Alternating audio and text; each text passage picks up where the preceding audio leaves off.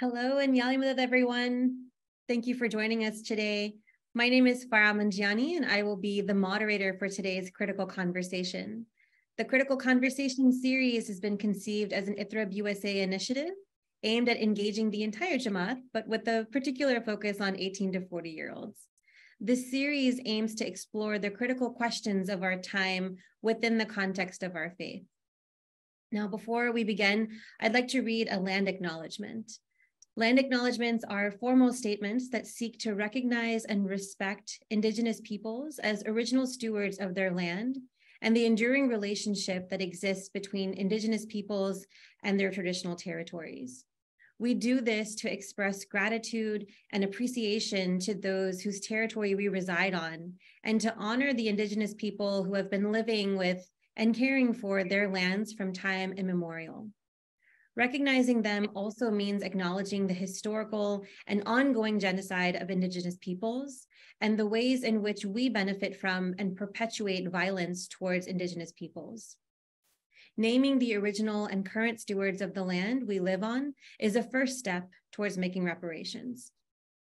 I reside in Chicago, Illinois, located on the traditional unceded homelands of the Council of the Three Fires, the Ojibwe, the Odawa, and the Potawatomi nations. Many other tribes, such as the Miami, Ho-Chunk, Menominee, Sac, and Fox, also call this area home. We believe the work we do in sessions like these is part of our responsibility to acknowledge and address the ongoing harm to Indigenous peoples. It's part of our work towards a society that is more just, more equitable, and in keeping with the ethics as Ismaili Muslims. Now, in our session today, we're talking with the author Ali Lakhani on his book entitled Faith and Ethics, The Vision of the Ismaili Imamat. And we'll explore with him the metaphysical connection between the work that our Imam completes through the AKDN and Jamati institutions and the underpinnings of Islam, as well as how we can replicate the same understandings in all aspects of our lives. And for our audience today, during the session, you'll see a Q&A box where you can share additional questions and thoughts during the presentation, and we'll try to address as many questions as we get during today's talk as we can. And with that, I am so honored to introduce you to our wonderful speaker for today's session. Raisab Ali Lakhani, KC, is a legal scholar, teacher, and author. He read law at Cambridge University in England, both as an undergraduate and a postgraduate before moving to Canada. He's practiced law as a barrister in Vancouver for 45 years at all levels, including the Supreme Court of Canada. In honor of his legal skills, he received the distinction and the designation King's Counsel. Mr. Lakhani has served on many Ismaili institutions since his first Imamat appointment in 1984, including as member for education on the National Council for Canada and as the first chair for CAB in Western Canada. His current office is as the Canadian member on the International Conciliation and Arbitration Board, or ICAB, and he also chairs the International Ismaili Personal Law Task Force, and is also the primary author of the Guidelines for Ethical Wealth Transfer and Inheritance Planning. Mr. Lakhani's interest in metaphysics and religion led him 25 years ago to find the publication Sacred Web, a journal of tradition and modernity, the leading journal in its field. Now in its 50th volume, Sacred Web has been endorsed by, among others, King Charles III, the Dalai Lama, and professors Syed Hussein Nasser, William Chittick, and Karen Armstrong. In 2001, Mr. Lakhani won the first prize for his paper on the Muslim foundations of justice based on the writings of Imam Ali, which he presented at the Imam Ali International Conference in Tehran. That paper, along with the second prize paper by IIS scholar Reza Shah Kazemi, were stated by Dr. Nasser to be among the best writings on Imam Ali in the English language. They are published in the anthology, The Sacred Foundations of Justice in Islam. Mr. Lakhani is the author of 4 books on metaphysics and religion, including the one that we'll be discussing today, his study of Maulana Hajr Imam's ideas, titled Faith and Ethics, The Vision of the Ismaili Imamat. That book was published in 2018 on the occasion of the Imam's Diamond Jubilee by the Institute of Ismaili Studies. Mr. Lakhani has also made presentations on the Imam's ideas to the Tenemos Academy at the Royal Asiatic Society in London, England, and at the Senate of Canada. And he's written on the subject for the Doha Institute. Lastly, I'd like to note that the views of our speaker expressed during this course are his own. And with that, we are ready to turn to our conversation. Thank you so much for joining us here today, Ali. We really appreciate your time and your insights on this. Bismillahirrahmanirrahim. Thank you very much, Farah, and I would like to thank you and the organizers of this event. And let me just say that we should all spare a thought and a prayer for our fellow brothers and sisters in the human tragedy that's unfolding in Turkey and Syria.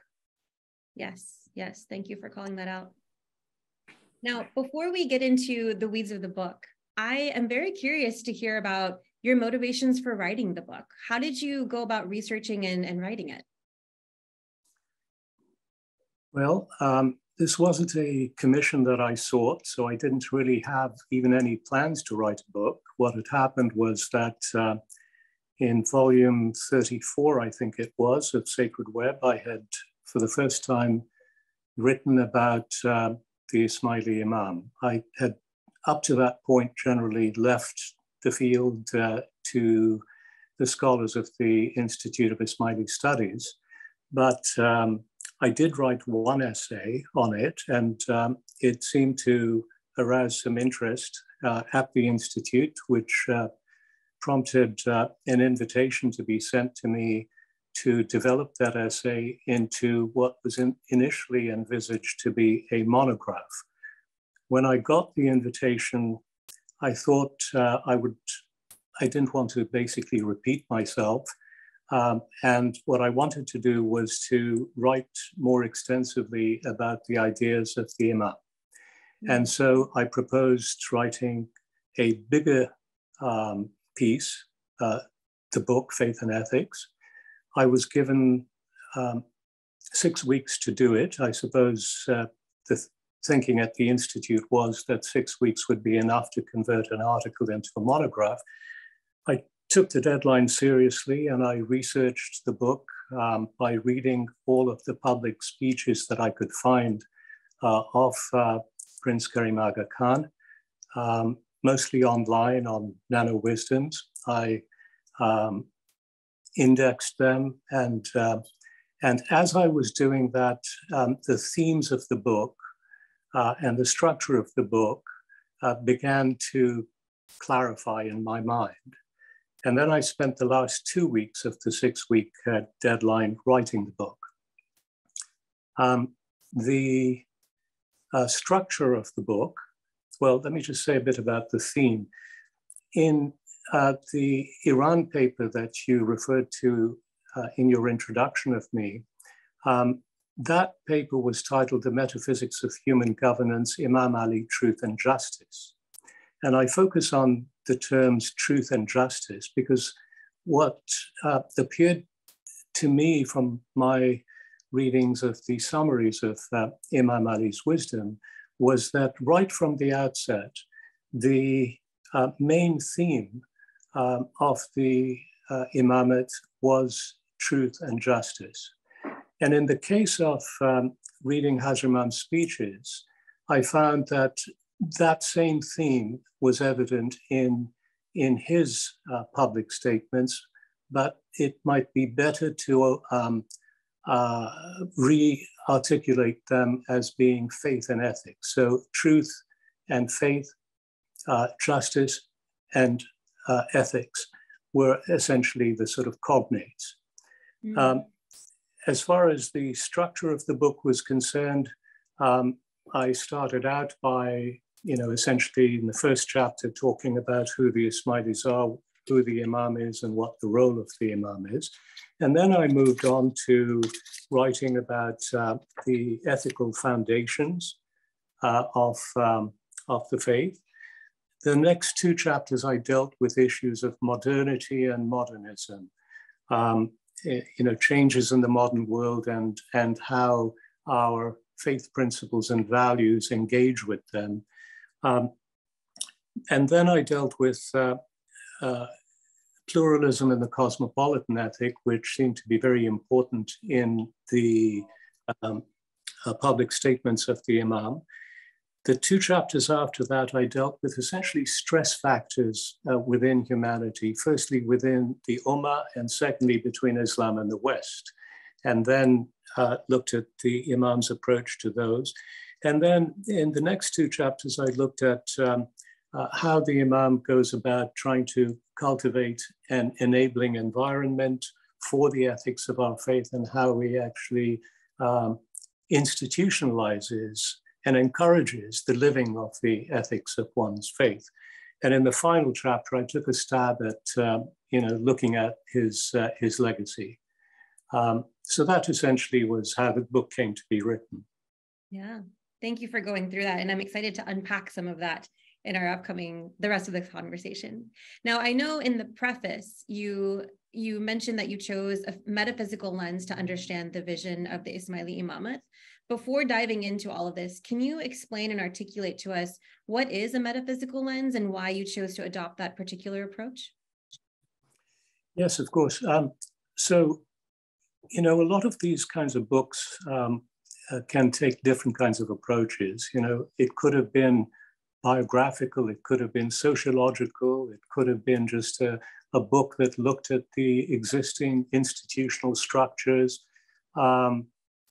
And so the issue was, I wanted to avoid all of that. I wanted to take the kind of approach that the Imam himself takes. Now, the Imam takes a principial approach. This is indicated by his having the authority of ta'wil.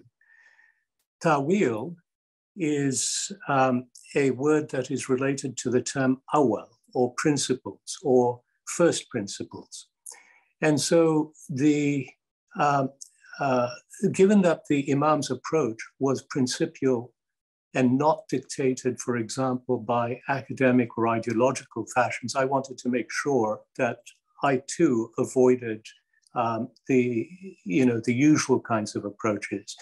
Now, you asked, what is metaphysics? Metaphysics, as Dr. Sayyid Hussain Nasser, the professor at George Washington University and eminence grise in this area, has stated, metaphysics is the science of the real. And the reality that he is speaking of, and metaphysicians speak of, is a reality on many different levels. It's not a reality that limits itself to the reality of the materialistic worldview that science, for example, engages with. It incorporates the level of the spirit, the transcendent order, and therefore of verticality and the sacred. And why I adopted the metaphysical lens was because values ultimately derive from and embed principles. And those principles were important for me to examine. This is what the Imam speaks about, and I thought it was important to lay out what those principles were. Thank you for sharing that. That leads really nicely into another question that I have. You also start the book with a beautiful poem by Saadi ibn Shiraz, and if you don't mind, I'd like to read it to you and have you comment on it. Bani Adam is the title of it. The sons of Adam are limbs of each other, having been created of one essence. When the calamity of time affects one limb, the other limbs cannot remain at rest. If you have no sympathy for the troubles of others, you are unworthy to be called by the name of a human. Why did you choose this particular poem as the book's epigraph, and how does that tie to the theme of faith and ethics?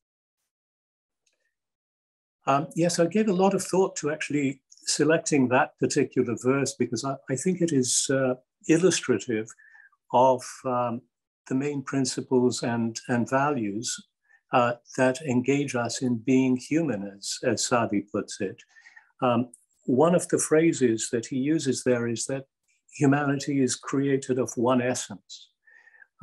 And Imam has said that a verse that is central to his life, the first verse of the Surah Al-Nisa, says that humanity is created from a single soul. Now, this is important because what it shows is that we are integrally interconnected. This goes back to the notion of Tawheed, the idea that Islam is all-encompassing, that there is a metaphysical dimension at which we share the same being. And if we share the same being, as Sadi goes on in the Bani Adam verse, he uses the example of a human body, the network of a human body. And he says that, if one of your limbs was being hurt, of course, your whole body would feel it. And so we should, in the same way, if we are truly human, feel what other people's hurts are. We should have empathy. So the verse illustrates the integral connection between faith and ethics that lies at the heart of human nature, which is something that I mentioned actually in the first sentence of the book. And it shows that we are part of a sacred web, part of a wholeness. And so our self really, what we consider our deepest self, is really what in metaphysics is called a microcosm of a universal oneness that exists as a macrocosm. So there is a connection, a very, very deep connection that makes life a sacred web. And Sadi goes on to say that if you don't have that connection, then you are not worthy of being called a human. And so the essence of humanity is to live in a way that is humane. And I'll just say something about the word human itself. It comes from a root which is also present in the word humus, or the soil that makes things grow. It is a very lowly component in the earth, but it is a vital component in the earth. And the word Adam for the first man means in its original etymology, Adama, clay. Again, the idea that to be human is to have the humility that will enable us to nurture like humus does. So, these are very rich themes, and I thought that the Bani Adam verse brought them out. Can you say a little bit more about how the verse addresses humility, as you just mentioned? Yes, humility in the sense that, the topsoil, the humus, that which nurtures what we want to cultivate, exists on earth as opposed to, forcing things. It helps cultivate. And to be a human means that we have to be in the same spirit as that which nourishes and cultivates. Now, one of the key components or elements, I should say, of the spirit is rahma. Rahma, which is an Arabic term denoting the idea of a womb-like love, a nurturing matrix. And this is an essential quality of the spirit. It is the way that we understand God. God is he who has prescribed Rahma as a law unto himself, and his Rahma encompasses everything, as the Quran teaches us. So this idea of a divine matrix is something that we can only approach when we have the humility to do that. The minute that we interpose our own egos and our own narrow sense of self, we move away from the spirit of Rahmah. Thank you for elaborating on that. It strikes me that oftentimes when we think about faith and ethics and we try to describe it in this way, there is a very dini or spiritual approach to it. And yet you've included a passage in the book that explains a little bit more of a direct link between deen and dunya. And if you don't mind, I'd like to read that passage out loud. As the Imam of the Ismailis, the Aga Khan is both their spiritual and temporal leader. His dual role, which is to secure the spiritual and material well-being of the Jamaat, derives from Islam's integrated view of life.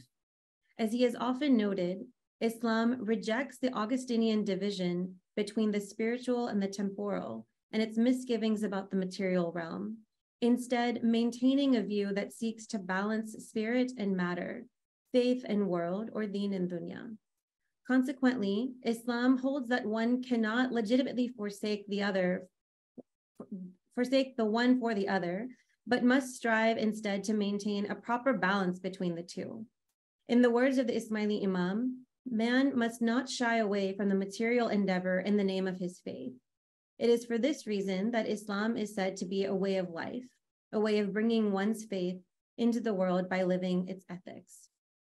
Can you elaborate on this passage and explain the connection between the deen and dunya, especially as we think about the Imamat's work at large? Well, this goes to the heart of the title of the book, Faith and Ethics. And maybe I should just start by saying a little bit about what I mean by those terms, faith and ethics. So faith is, as I see it, a form of intelligence. This may come as a surprise to many people who think that, faith is irrational. Faith is not irrational, it is supra-rational. And that is to say, it engages our intelligence to the optimal level. And it is at that optimal level that we are able to discern the wholeness that connects us and contains us. There is a famous phrase that Pascal uses in his Pensées, where he says, the heart has reasons which reason does not comprehend. And there is also a famous passage from St. Anselm of the Bishop of Canterbury. In Latin, it is credo ut intelligam, that I believe in order to understand. And there is, what I'm pointing to here is a dialectic of faith and intellect. Now, when I use the term intellect, I mean to distinguish it as Rumi does from the term reason. Rumi, for example, has in one of his poems the analogy of, he says that, there's two kinds of reason. One works like a plumbing device, drawing things from the outside within. And the other, which he contrasts it with, works like a fountain overflowing from inside to the out. The latter is the intellect, the former is reason. Now, the intellect is, as Nasser, Sayyid Hussain Nasser in his Gifford lectures wrote, this is Knowledge and the Sacred, the book Knowledge and the Sacred, that knowing is ultimately connecting with being. Intellect is ontological, knowledge is truly, ontological means to do with being. And so knowledge is ontological before it is logical. It is to do with being. There must be somebody who actually is the knower and conscious before you can exercise even reason. So ultimately, faith is a way of knowing the ground of our being, the sacred. And that is why, as the Imam states, the intellect is a facet of one's faith. There's also a passage from Surah Yunus, this is the 10th Surah, verse 100, which says that no human being can attain to faith except by the leave of Allah. And it is God who will ordain disbelief for those who do not use their innate intelligence. So we must knock on the door of grace, for that door to be opened. We must use our own intellect, which is why I said faith was intelligence, but it is a supra-rational intelligence. I also use the term ethics, and so I'm going to comment on the passage that you just quoted, because the word ethics is also present in that passage. So the term ethics is different to the term morals. There was I remember from many years ago, there was a comment made by Lawrence Durrell in his Alexandria Quartet, one of his gnomic sayings, that morality is nothing if it is merely a form of good behavior, he says. Well, what that points to is the idea that there is a way of looking at virtue, of what is right and wrong, of what is good or not good in the world, that has to come from a worldview, and that worldview is an ethos. So ethics denotes the idea of an ethos, and that ethos is an ethos of wholeness, and wholeness in the sense of not the whole being the sum of its parts, but greater than the sum of its parts, so that there is space for grace, for that which is sacred, a sacred web of an ever-renewing theophany that is the matrix of Brahma. Now, at the end, I suppose ethics boils down to love. Love was the motive force of creation, as a famous hadith indicated. And the freedom that we have to live in this world is not fettered, except, that we do things to fetter it and bring upon us God's wrath. Freedom is a gift given to us for the sake of love. There is a saying from an aphorism from Rabindranath Tagore, which I like to quote in this context, where he says, "I love my God because he gives me the freedom to deny him." So this notion that, if we are to love, love has to be voluntary. And that is why we are given freedom. But freedom can also be abused. So we have to be careful about that. I'll tell you an anecdote. When I was at the signing of the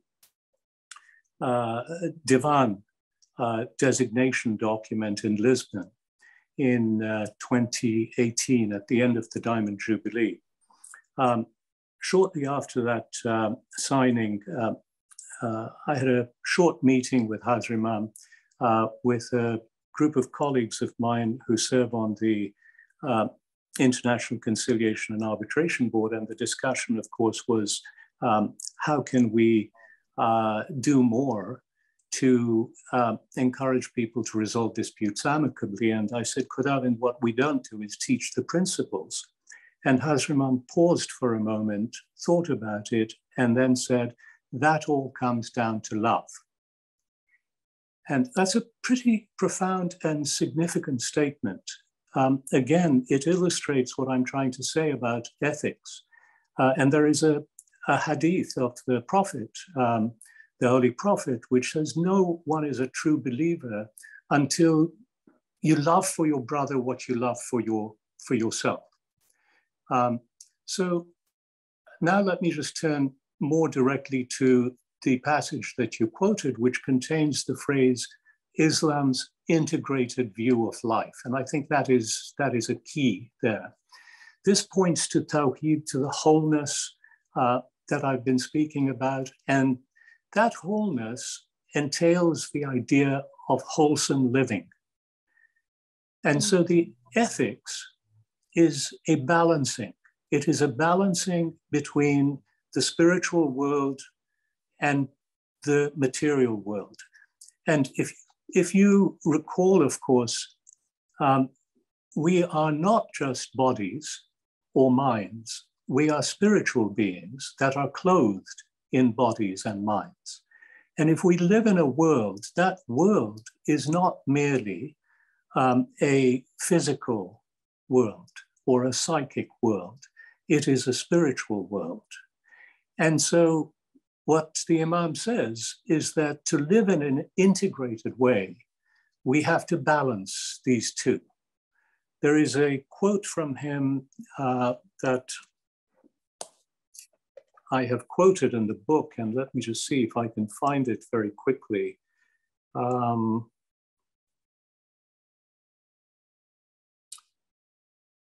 Yes, here it is.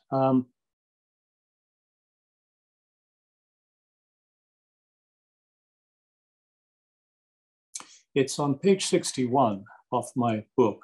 And he says, the day we no longer know how, nor have the time, nor the faith to bow in prayer to Allah, because the human soul that he has told us is eternal, is no longer of sufficient importance to us to be worthy of an hour of our daily working, profit-seeking time, will be a sunless day of despair.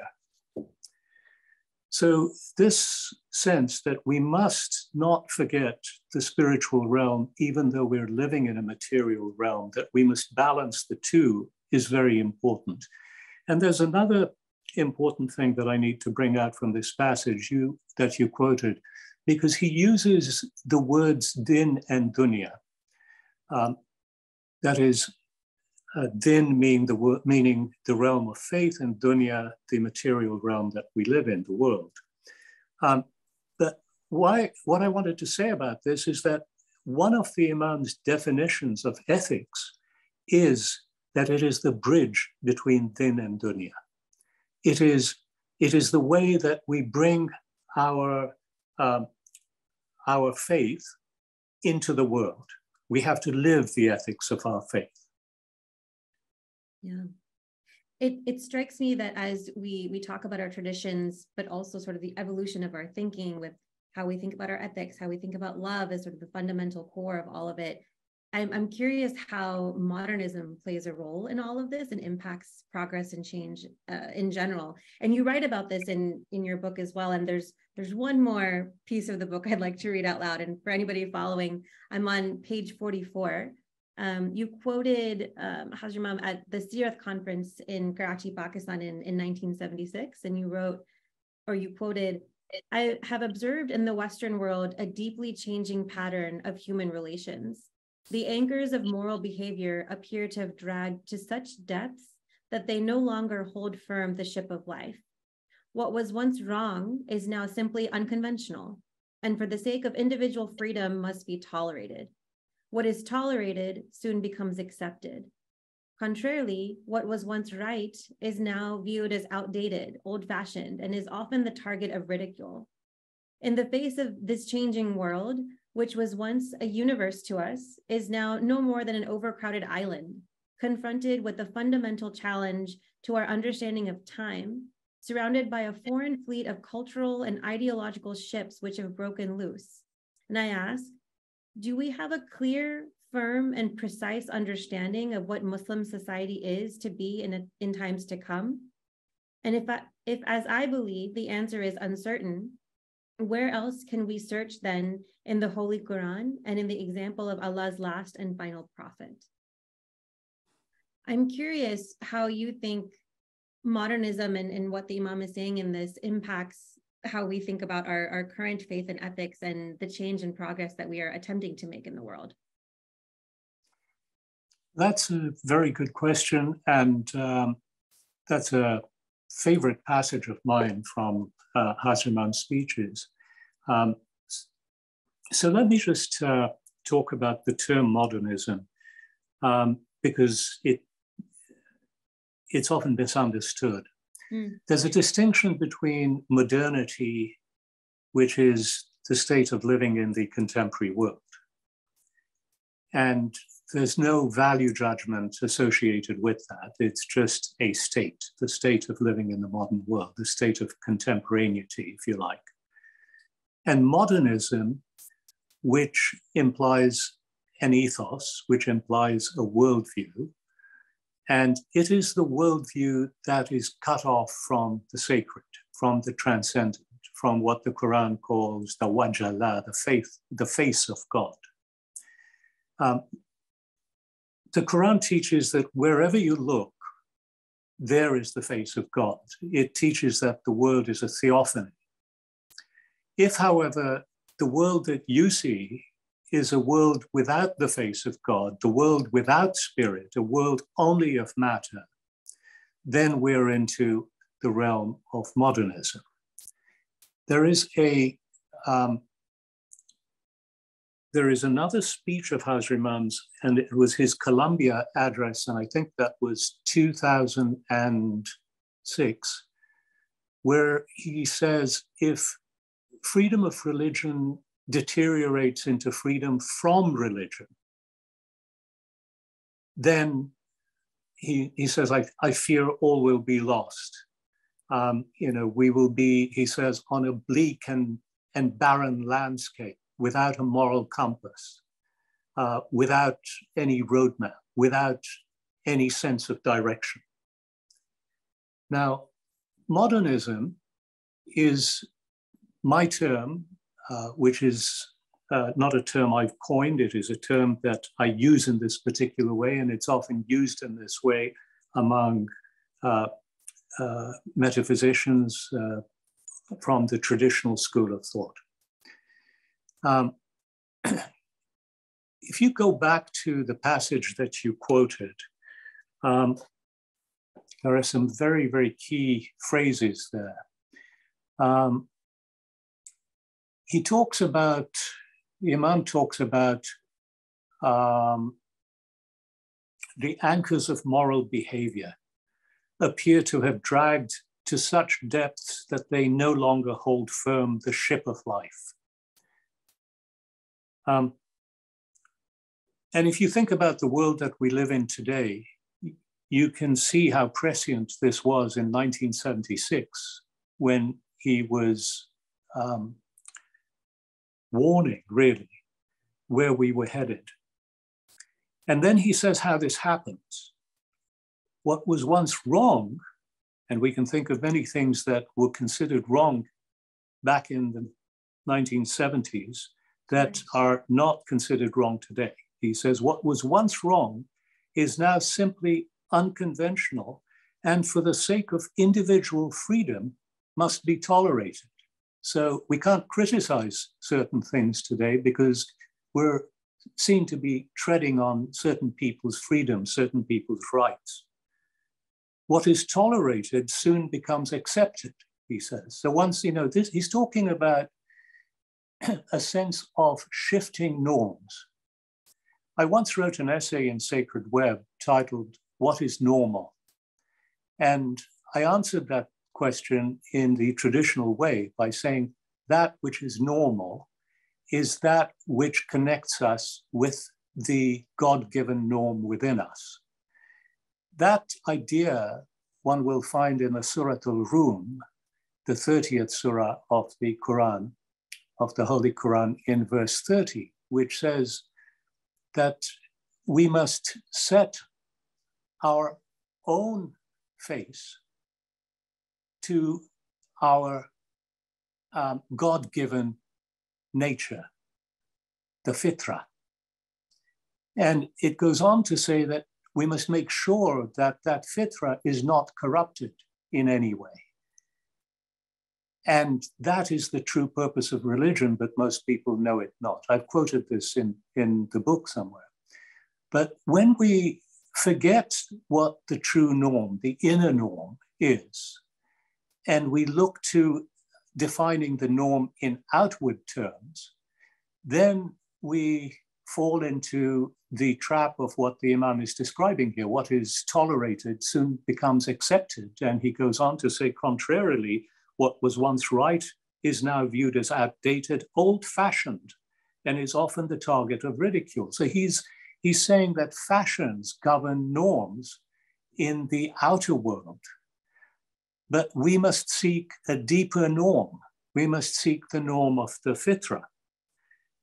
He goes on then to say, in the face of this changing world, which was once a universe to us and is now no more than an overcrowded island. Now that's interesting. The notion of a universe is that which is a whole.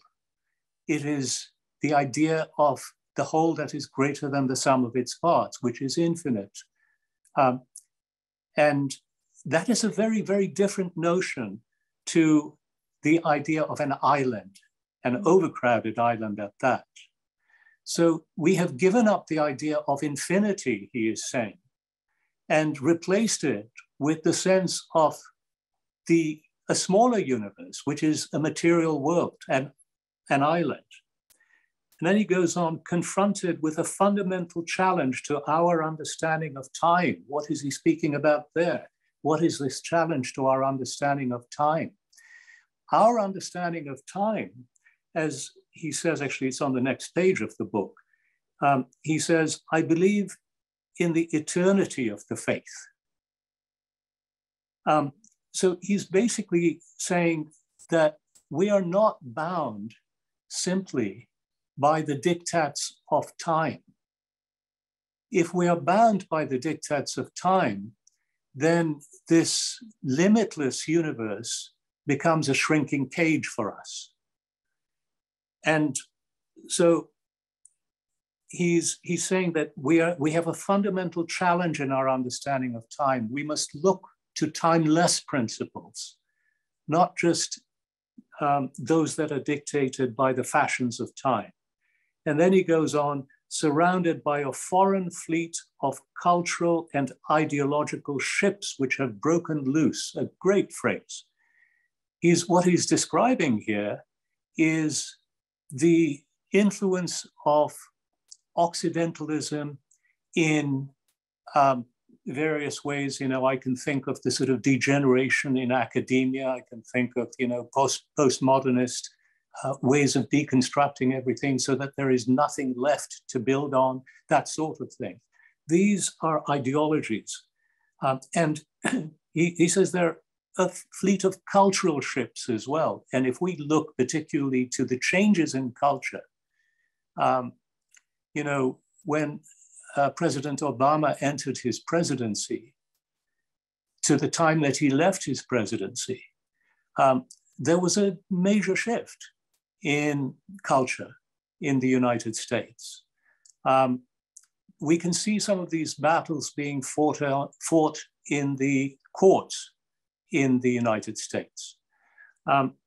So he was saying in 1976 that we have these, cultural ideas that are going to challenge us.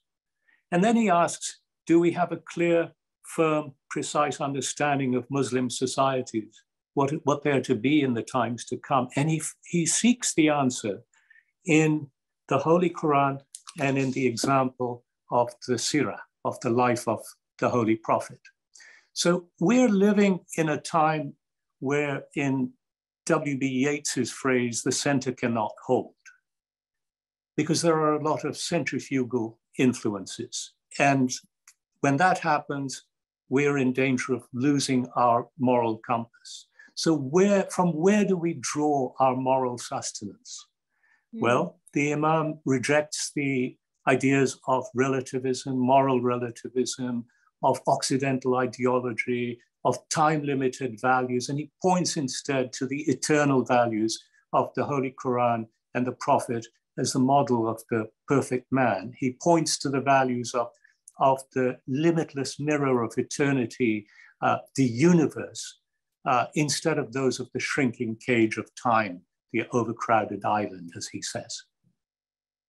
With all of that in mind, how do you think the Imam's vision of having an integrated set of faith and ethics, how do you think that equips us to stand up to these changes of a modern world and be thoughtful about it?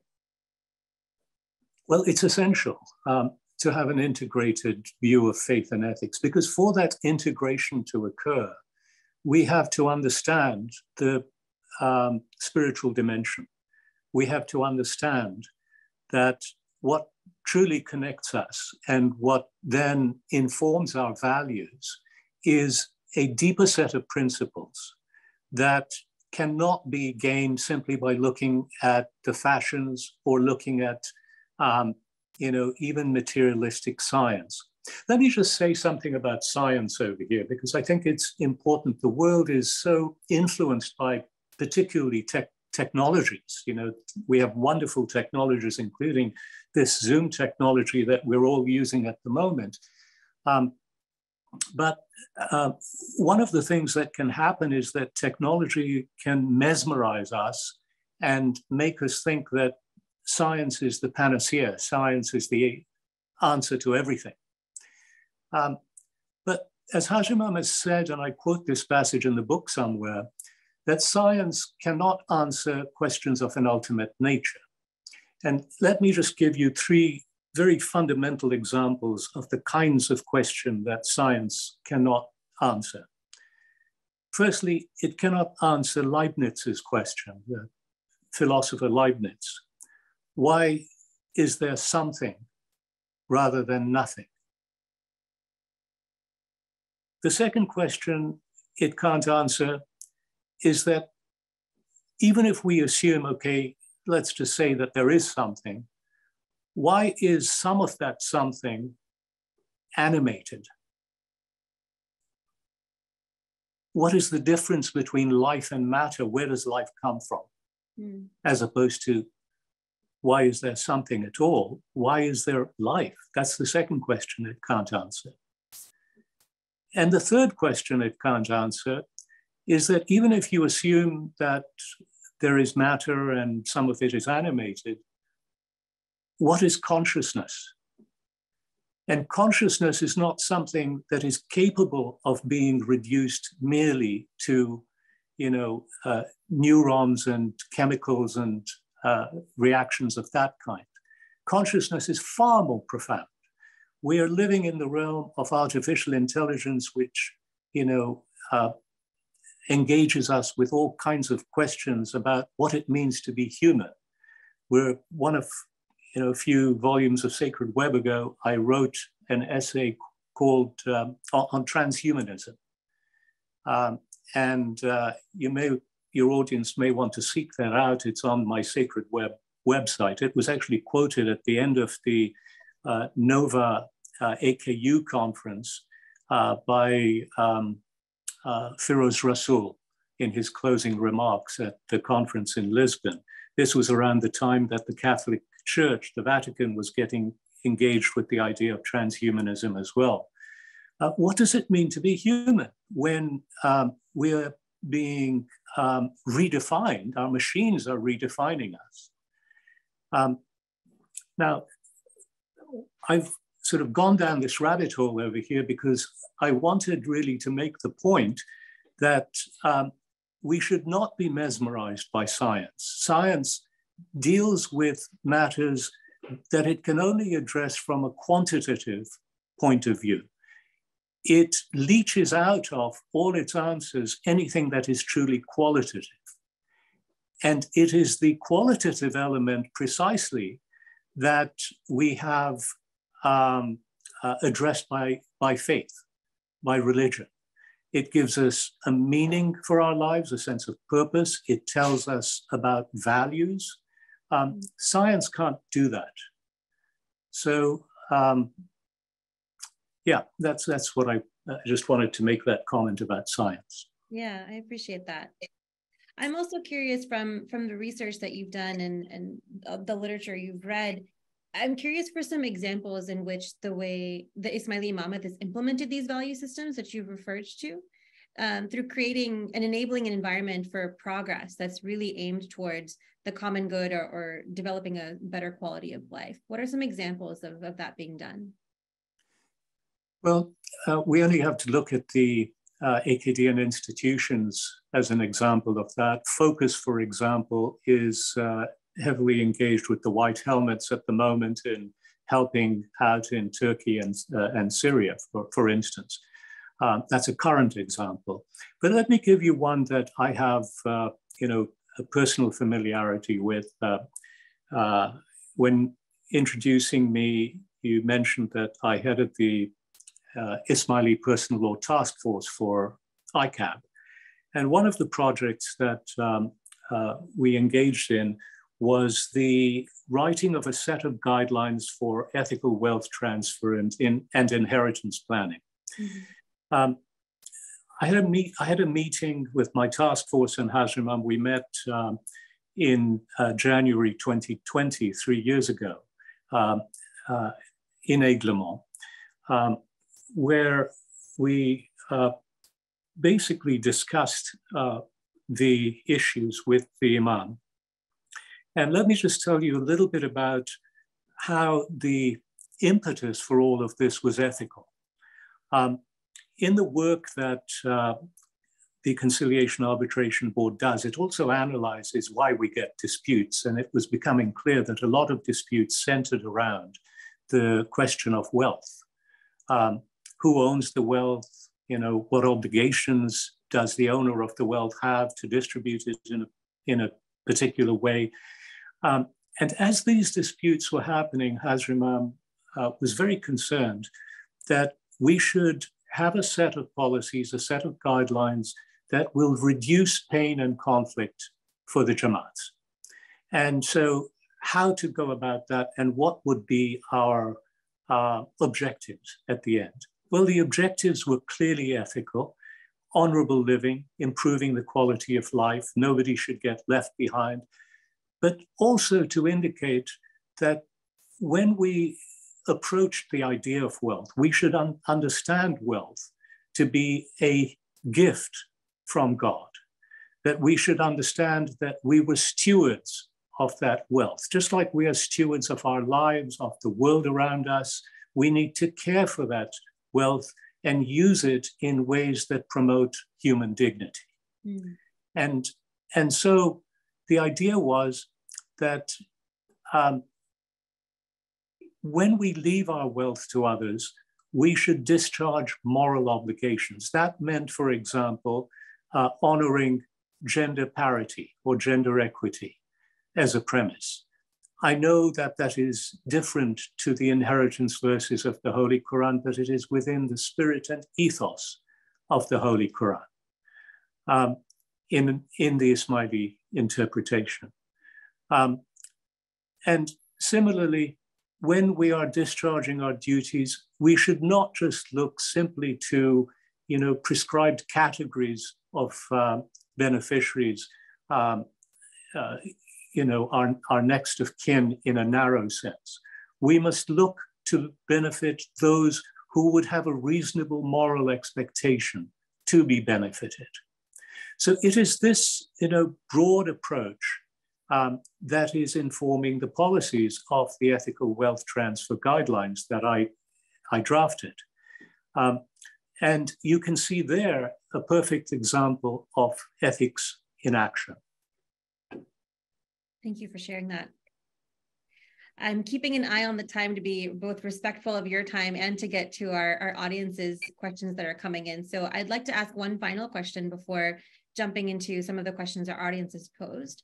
How would you describe the Imam's legacy, and how do you think we can be part of that legacy?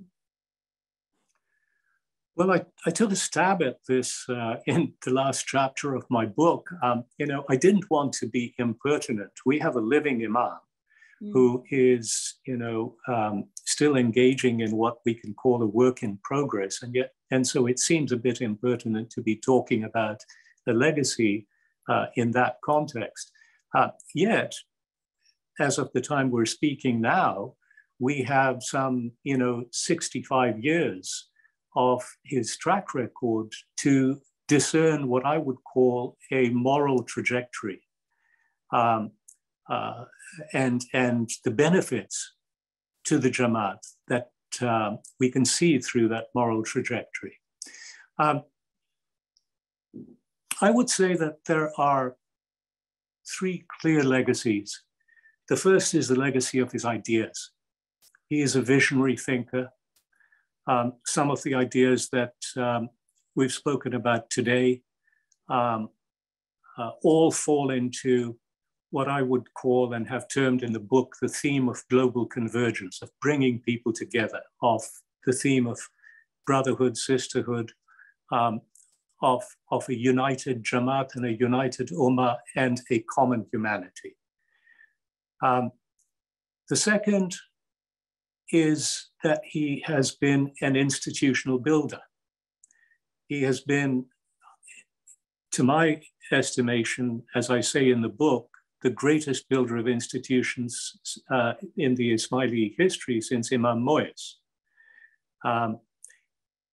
He has built institutions that are, adapted to our needs. When we think of the Jamaat, where it was spread and what was known about it at the beginning of the Imamat, and how it has evolved, all the different needs that it has had, financial crisis needs from various times. We've had, the Imam has had to engage with the Jamaats in times of war, for example, in some countries, Afghanistan, Syria, for instance. And he has had to manage through the institutions to respond to their needs. So he's given us a global constitution in 1987. He has given us the AKDN institutions, which he describes as a connector, an East-West connector on cultural matters, and a North-South connector on matters of finance, economy, to try and create a more egalitarian Jamaat, to enable people to live honorably, so that they can practice the ethics of the faith, and the institutions are a way of practicing the ethics of the faith. So that's the second legacy as an institution builder. The third legacy, I would say, is that he has been a bridge builder. A bridge builder, as I just mentioned, between East and West, North and South. But more than that, in terms of institutional work, in his messages to the Jamaat, he has also been, and wider than the Jamaat, he has been an instiller of hope as a way to build bridges. And he has encouraged people to take on the responsibility of replacing fear and despair with hope in their own lives. So I think that is how I would describe his legacy. What are some ways that we as a larger population can be part of that legacy, you think? Well, as far as his ideas are concerned, to internalize them, to embrace them, to embrace his vision, to see how in our small ways, based on our capacities, we can join in his work, which is humanistic work, either through the institutions, or if one prefers, through other institutions, or just working on one's own, essentially, in his phrase, to live the ethics of our faith. There are a number of audience questions that have come in, and speaking of what you just mentioned of how we can engage in this legacy, one that stands out to me is, I'll just read it as it came in. The Imam has mentioned that the Western Jamaat is individualistic. Can you tell us about how you understand this particular characterization of the Jamaat in opposition to the Muslim aim to be integrative in the spirit of Tawheed? Yes, it's a very good question. So let's just understand firstly that in Islam, individuality is celebrated. Individualism, however, is not. So we need to understand the difference between those terms. When we come into the world, we come in with the gifts and endowments that God has loaned to us. We are each unique individuals. We each come with a set of gifts that defines us and that we want to express in order to be ourselves and express our individuality in life. And that is a good thing. That is something that is encouraged in Islam.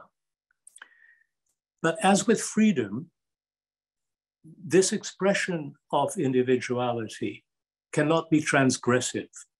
When it becomes transgressive, when it crosses certain lines, when it becomes only for the sake of enhancing one's ego, only for the sake of self-aggrandizement, and it loses that sense of humility that we were talking about earlier at the beginning of this talk, then that freedom, that individuality becomes transgressive. It cuts itself off from the common good. And so the idea of using one's individuality in a pluralistic way, of celebrating diversity in order to respect that we each have something to offer as individuals for that common good, is what is key. But individualistic Jamats, yes. I would say that there are, particularly in the West, certain tendencies that Haj Imam was warning of in the Sirat conference message that have come to pass. And increasingly, we are seeing in our societies a greater sense of polarization, a greater sense of loyalty to camps rather than loyalty to principles. Thank you for elaborating on that. For our audience listening, I am going to shift over into some of the audience questions received. And before that, thank you so much, Ali, for all of your insights and your time so far in this conversation. This has been very insightful. For anybody who has a few extra minutes to stick around for some of the audience questions here, I have a few in front of me that I'd like to pose if I can have a little bit more of your time, Ali, if that's okay. Yes, of course. How do you differentiate between ethics and morals? What's its relationship to taqwa? And are these perennial or relative to culture and time? So I touched on this a little bit to say that ethics is different from morals in that ethics entails having an ethos, and that ethos is the sense of the whole that is greater than the sum of its parts, the sense that we're all interconnected. When I was drafting the ethical wealth transfer guidelines, I used a phrase there to encapsulate the idea of ethics. And it's 3 words, but I think it's a very key phrase: connectedness and caring. So ethics is about the caring that comes from our deep connectedness. It is what Haj Imam refers to as empathy. And he says that we can bridge empathy gaps by filling knowledge gaps. That is another key one of his messages. The last part of that question, I just want to make it very clear that it's not a matter of convention. Ethics and morals are not a matter simply of convention. It is a question of deeper engagement than that. It's not, subject to the fashions of time. You mentioned the ethical wealth transfer, and there is a question tied to that here. Can you speak to the idea of transference of wealth beyond our own limited ideas of transference? The understanding of what the notion of wealth signifies. Can you touch on that? Well, wealth, as I said, is a gift. It is a gift from God, just like our lives, our bodies, everything is a gift from God. And so we have the responsibility as God's stewards, Khalifa, this is the deeper meaning of Khalifa. We have the obligation to husband our wealth. The word oikonomos, from which the term economy or economics comes, was a Greek term that referred to the person in a Greek household who would be responsible for the stewardship of wealth. Even the term husband, by the way, which we all know about in the context of matrimony, actually has that connotation. To husband one's wealth means to be somebody who is a Khalifa, somebody who is a steward. And so the responsibility of the husband is to be the steward. So, you know, I guess the question was, you know, what is the meaning of wealth? But the obligations of wealth, therefore, are to be tied to those to whom we have a moral obligation to protect and care for within our own circle. And that's not just family members. It could be others that we have taken that moral obligation to, a caregiver, for example. But we have to make sure we discharge this obligation in ethical ways. So, you know, this is not just simply a matter of following formulas. This is a question of engaging with what are our own needs, what are other people's needs, and how do we balance the obligations in such a way that everyone can live as optimally as possible a dignified life. Absolutely. Thank you for that. I think we have time for one more question that came through. What prompted you to select the Court of Qayyamers for the cover of your book? Well, you know, what happened was that the Institute of Ismaili Studies has people that do their graphic designing, and they ran by me a number of graphics that I thought were very prosaic and mundane, and I'm a bit picky, so I rejected every single one. I rejected every single one that they gave me. And, you know, the Court of Qayyamers was actually a feature piece owned by, you know, Haj Imam's family. It was being featured by the Aga Khan Museum. I loved the piece. I had thought a lot about it. And I thought that, you know, the idea of the perfect man, of the microcosm and the macrocosm, and how we are all interlinked would be a good statement to make about the main theme of the book. And that's why I chose it. It's quite pretty, isn't it? It is, it is. I'm marveling it and was tempted to just hold it up the whole time. I'm glad you like it. All right. I think that brings us, to the end of our time together. Ali, thank you so much again for the time that you've offered to both having this conversation with me personally. I feel like I could unpack this with you for several more hours and thinking about the context of applying it to both my own life and my personal life, but also in the context of me being a teacher in my REC classrooms. There's a lot of information here that is directly connected to the lessons and learnings that we are unpacking there as well.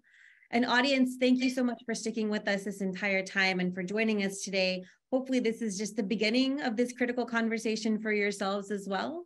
And we appreciate you joining us on this Sunday afternoon.